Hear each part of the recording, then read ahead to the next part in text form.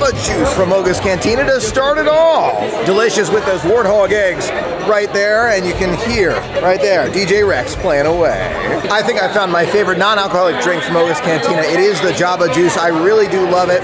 It's kind of like, how do I describe it? It's listed in the menu. I got 2 hands full though, but look it up, Java Juice, Moga's Cantina. It's delicious. It really is the best non-alcoholic drink that I've found so far at this amazing spot, but you know it's about the atmosphere. If anyone dumps their cargo, doesn't pay what they owe, or delivers their shipment late, you will be placed on the dock list. Ah, dock on or dock list. The touch. Good luck, everyone. So many small details here in Star Wars Galaxy's Edge that you just gotta look back and really appreciate. Look at these lamps up above. They're all different shape. Every single one of them something unique. Look at that square one right over there. Really cool. And I've always loved these kind of small speeders here. You remember, you know those cars they have for kids that they drive on the sidewalk sometimes? They're the electric ones. They look like real cars, but they're just electric. I mean, I wanted one as a kid. You can see they basically have the same thing for Star Wars vehicles, Star Wars Galaxy's Edge. Imagine a small child playing with one of these. And it's like an electric car, like driving along on some shopping center in Coruscant. There it is, perfect kid's toy. You can see the popcorn stand has returned here at Star Wars Galaxy's Edge. They've got their really special spicy popcorn here, and they've got the standard popcorn over there. Absolutely love it. Check out the Boba Fett mask here. I haven't seen this one yet. You can see you've got like the talking button right there where you can actually talk as if you're Boba Fett. And then down here you actually have this jetpack right there and some of the weaponry on his arms. I had not seen this yet here inside of Star Wars Galaxy's Edge. Very cool. I wonder how much this costs. $34.99. Again, not the full helmet. See, it's only half. Just the mask. It's got this little, you know, vision where he aims the rocket basically with that thing. But it's very, very cool to see. Love the gauntlet too. That's awesome. As you heard from Ray, I have been tasked with getting you to Bakara. This is TR-141. We are a civilian vessel. By whose authority are we being detained? By the authority of the First Order resistance scum. If you haven't seen it before, it's just hard to fathom how amazing this area is. I'm just gonna say, we're inside the ship right here. There's a long line over there, so we've got an extra moment just to take a look right here at these troopers. Here we go, we're moving out of the hangar bay, checking out some of those stormtroopers. You can see they're lined up perfectly. It's just, they're so cool. They're so cool. You actually see the leader one right there. Got that extra piece on his shoulder right there, indicating he is indeed the leader. Going up. Kind of want to take that TIE fighter. That'd be a good time. No, got to go into interrogation. You have what I want. Tell them it's extra transfer. Did it work?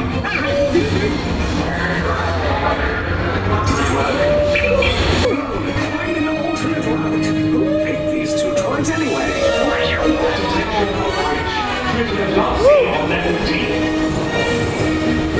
There they are! Fire!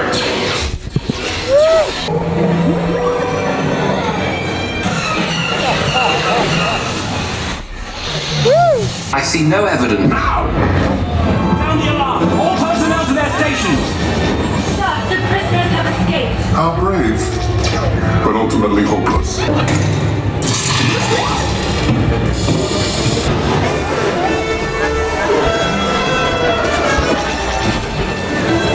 And then I will destroy you and the Resistance.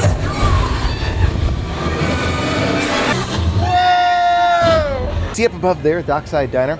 Those flags apparently, I think, spell out Dockside Diner or something about Disney, but the flags have, you know, they mean something. Each flag means something, so I believe it spells out Dockside Diner or Hollywood Studios or Walt Disney World, whatever it is. That's really cool. Now it's the golden hour here at Hollywood Studios. You can see Sebastian and Flounder looking extra golden with the sunlight hitting Flounder perfectly right there. Let's check out Joe Gardner. He's looking extra golden tonight. Look at Joe Gardner. I always love the piano keys right here. See how they kind of like trying to show you? Yeah, you can see at the edge there. They're like broken apart at the end to show that they're really floating in the air. really great. Love the golden hour here at Disney. It's when the sun is setting and you just get that kind of sheen of gold. We're here at Rock'n'Roller Coaster. You can see the headlights are on this car making its way, coming down from that guitar. But wait a minute, the guitar is covered with scrim. Let's check it out. You can see right ahead of me that guitar is being redone or updated right here at Hollywood Studios for Rock'n'Roller Coaster. I love Rock'n'Roller Coaster starring Aerosmith, so I'm hoping it's sticking around. It's just a refurb, but only time will tell. There have been rumors for years about Rock'n'Roller Coaster changing to other things. You know, Monsters, I think, was the most popular one, Monsters, Inc., to replace Rock'n'Roller Coaster. I'm having second thoughts about that. Rock'n'Roller Coaster is just such a classic. It's so intense. I love the music, the rock and roll about it.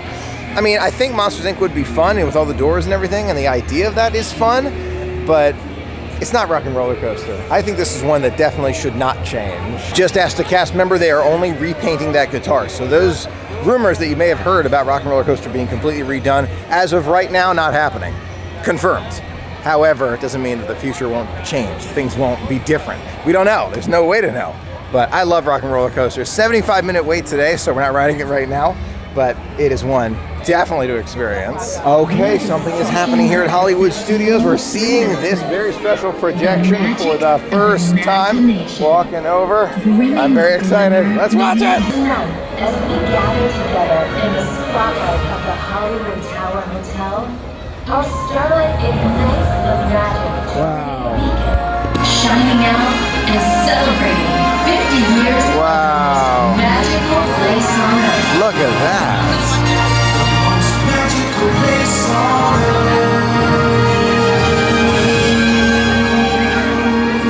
That is so cool. Answer the call.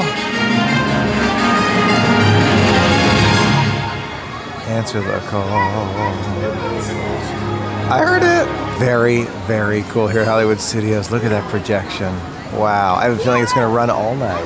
There it is, the Hollywood Tower Hotel, looking fantastic, covered in gold. You can see it almost looks like a giant ballroom all over. You can see there's a window up at the top right where we saw some folks up there dancing or something like that. Don't know what they were doing. You can see all around, just glittering gold all over the Hollywood Tower Hotel. Really fantastic to see. And I can see the small details that you'd see with other shows here at Hollywood, the Hollywood Tower.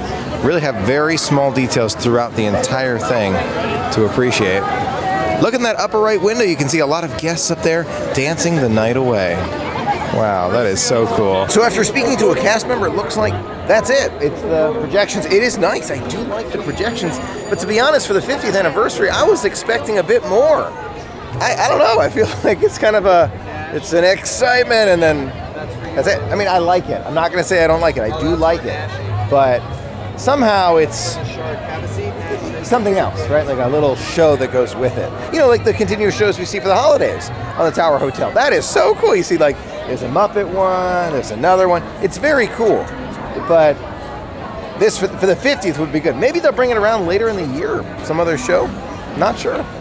We'll see. Under no circumstance am I saying that I don't like it. I do. I think it's cool, but I feel like even more intense for the 50th would have been really cool. Now, they do have these maps, too, which I imagine will be handing out for the entire 18-month celebration. That's just my guess.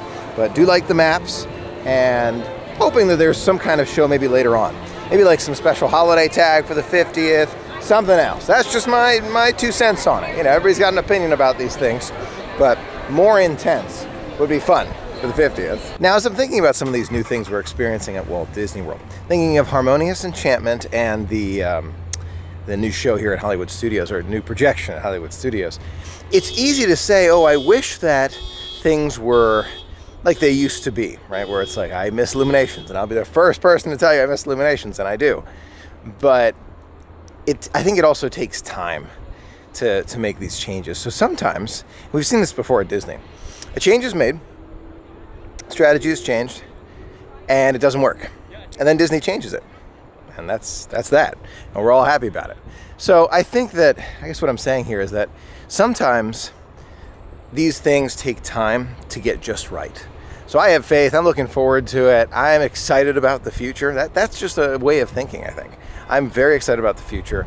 And I really do believe that we're going to see more intense shows that we've been talking about for a while.